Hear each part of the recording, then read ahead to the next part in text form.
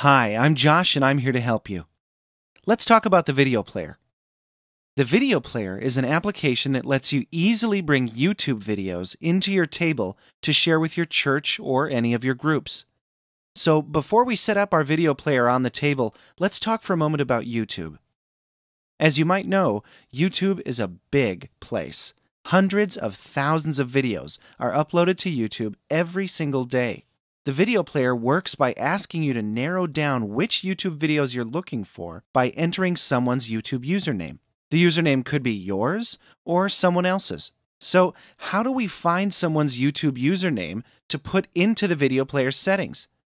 It's pretty easy. Let's head over to YouTube. If we know someone has videos on YouTube, all we need to do is find one of their videos.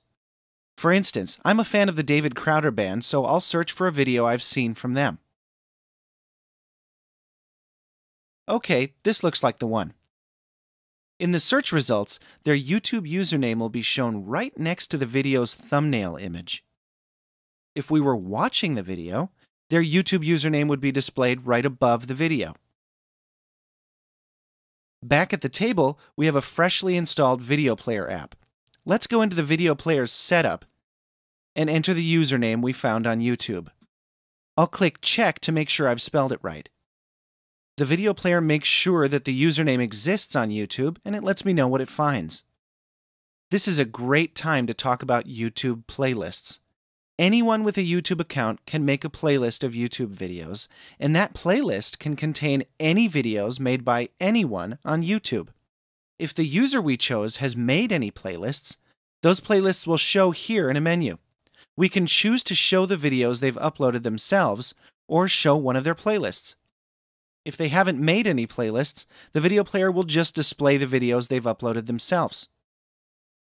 Since I know in this case that my videos will be uploaded by the David Crowder Band, I'll change the title of this video player to be more helpful.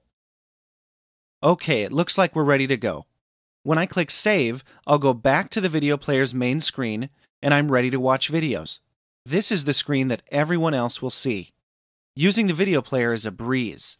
The most recent video from the videos we've selected is shown front and center.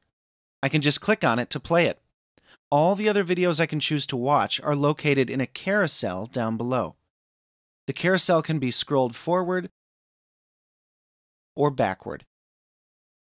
If I want to know a video's title, I just hold my mouse cursor over the video's thumbnail image. When I want to watch one of these videos, all I have to do is click it. So, click a video, sit back, and enjoy the video player. Thanks for watching.